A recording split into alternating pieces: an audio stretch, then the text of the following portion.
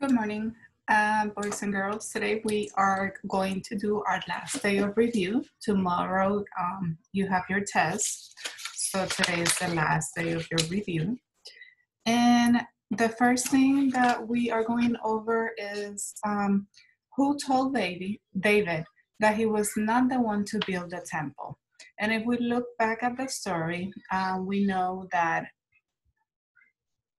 Nathan was the one that told David that he was not going to build the temple.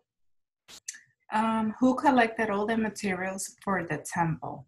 It says that David was the one that collected all the materials for the temple because he was not going to build it, but he was assigned to help. Okay. Who was a lame man? It says that Mephibosheth was a lame man. As a boy, what was David? It says that as a boy, David was a shepherd. Okay, a shepherd. What was the name of the high priest who gave bread and Goliath's sword to David? It was Achimelech. Achimelech was the high priest who gave bread and Goliath's sword to David.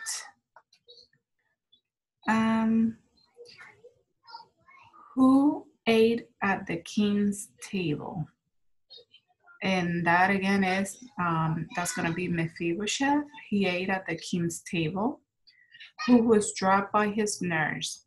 Mephibosheth was dropped by his nurse. What was taken from Saul by David? So it says here that a cruse and a spear were taken from Saul by David. And what city was David and his men given? They were given the city of Ziklag. Ziklag, that city, it was given to them. How did God bless Hannah for keeping her promise by giving her more what? So it says here that God blessed Hannah for keeping her promise by giving her more children. Okay? Men look on the outward appearance, but God looks on the heart. Okay? So it's on the heart. What was David good at playing? He was good at playing the what? It was the harp. Remember, he used to play the harp for Saul. Saul and his son were killed in the same battle. So Saul and which son were killed in the same battle?